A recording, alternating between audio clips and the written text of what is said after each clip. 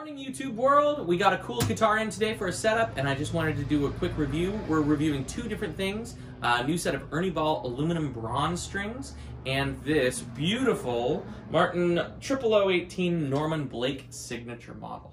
So let's check it out. I love that this one has the old Martin logo rather than the new stuff. Absolutely beautiful, nice lacquer, rosewood top veneer, nice keystone. Let's see if you can see that. I like the layer lines. It kind of has an old celluloid vibe. Well-cut nut. Obviously great fretwork. This is a ridiculously nice top. Really even grain. It's really bright. You can see it's got a high quality, kind of pretty tall tortoiseshell pickguard, but as always, you look through those lighter spots in the tortoiseshell and you can actually see the wood.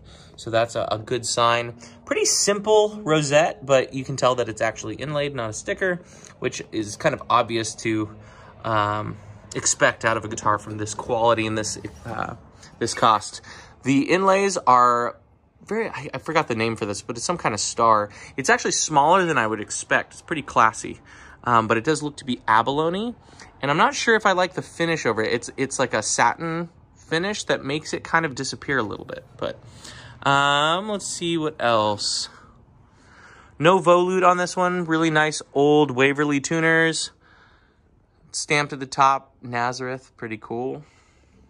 And again, a pretty plain back. Single center stripe of ebony. Single black. It might not be ebony, actually. That might just be plastic. Black plastic end cap.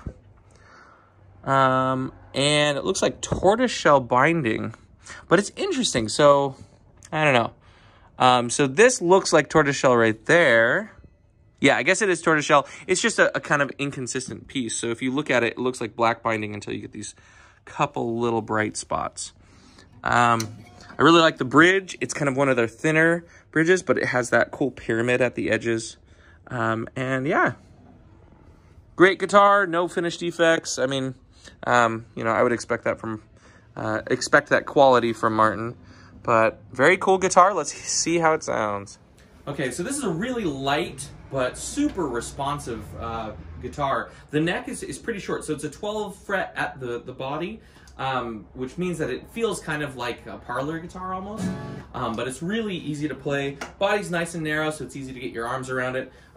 Very kind of reasonably thin on this side too, so you're not kind of stuck out in front.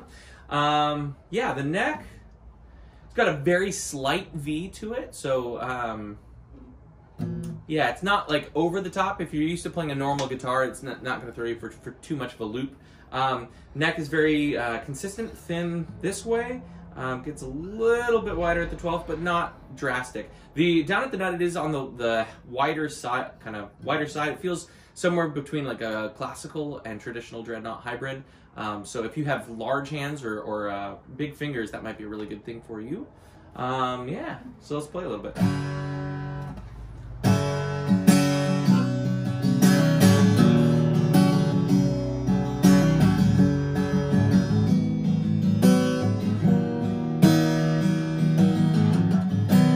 These are amazing strings. I'm gonna have to do a lot more tests just to verify. I mean, this is a ridiculously great guitar too, so it's hard to totally decouple those opinions. But there's a very unique character to these strings. They're very warm, but they're very very defined in their attack.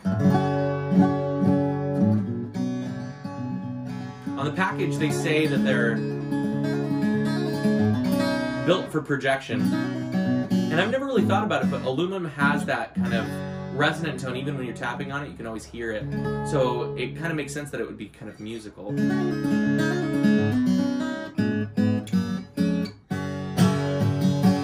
Yeah, this is an amazing guitar. Huge resonant tone.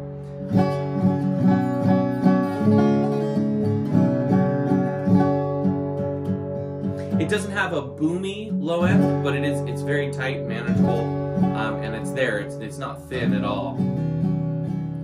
Cool, yeah, very balanced. Big fan of the guitar. Check them out, and I would highly recommend just grabbing a set of those aluminum bronze strings. They're really cool. I enjoy the tone. And yeah, let me know what guitar I should check out next. We'll see you guys soon.